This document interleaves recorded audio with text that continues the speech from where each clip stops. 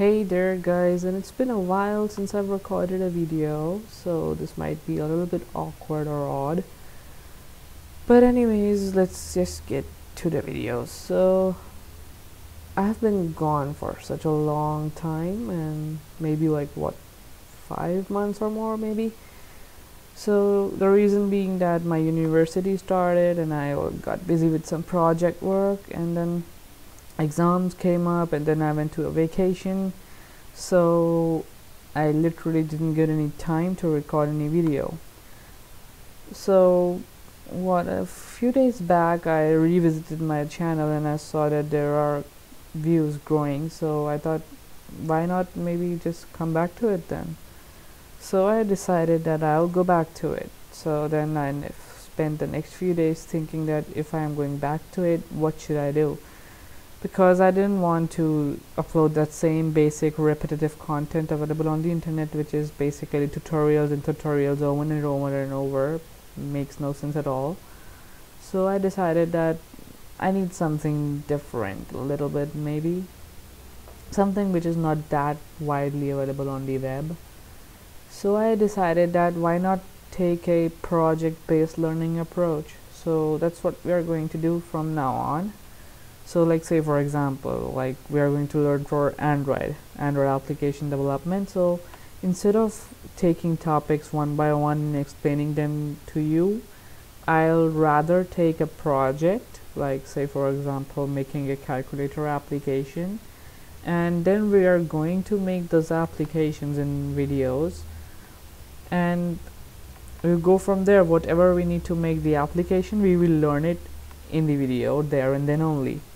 So this is how we are going to learn from now on, and this may not be that much of a beneficial to those who are just starting or maybe first time learning something. So I would not recommend you those of you who are just going to learn for something for the first time to jump into these project based videos. I'd recommend that do a C tutorial first, or any programming language tutorial first, then come to it.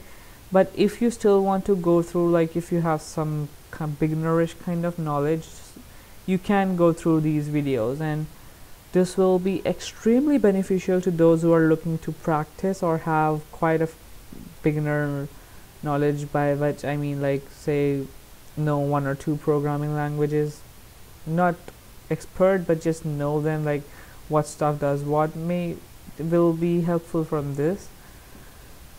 Either ways, you learn something from this anyways. So those who are coming with no knowledge, I'd recommend you guys to get some knowledge first, at least to some extent, like know what is a language at least and what is there in a language. If you don't, you can still continue, because I will explain each and every term, but instead of taking it to a topic wise approach, I'll take a more applicative wise approach. So you will know that why is this thing existing rather than what does it do. So that is, I think, what is more important, because eventually you will know what does it do because everybody will tell you, but you must need to know that why is it there in the programming language, why did it come up in the first place, so you'll know where to use it. So anyways, the other thing which I changed is sorry for my throat, is switching from Kubuntu to Linux Mint, and I am extremely happy with this switch, because the main reason, remember I told you the main reason in the first video, that the main reason why I don't like Linux much is because of this evil thing right here, the Wi-Fi. But surprisingly, in this Linux Mint, this is the first Linux I've ever used in which my Wi-Fi, number one, worked right off the bat. Number two, I did not faced any disconnections at all. Absolutely no disconnections in between me browsing the web, and there was no driver fault in this Linux yet.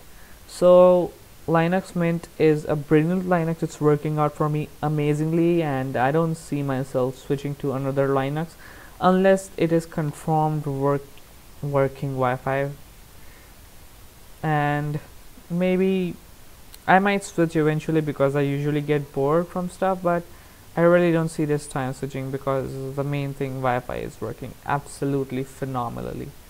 So anyways, I'm just gonna end this video over here. I know it's pretty blatant and boring, but yeah, from next videos we are going to talk about some important stuff, and we are going to start some project. I don't know what it is yet. I'll figure it out and just let you all know in the next video. Thanks for watching. Goodbye.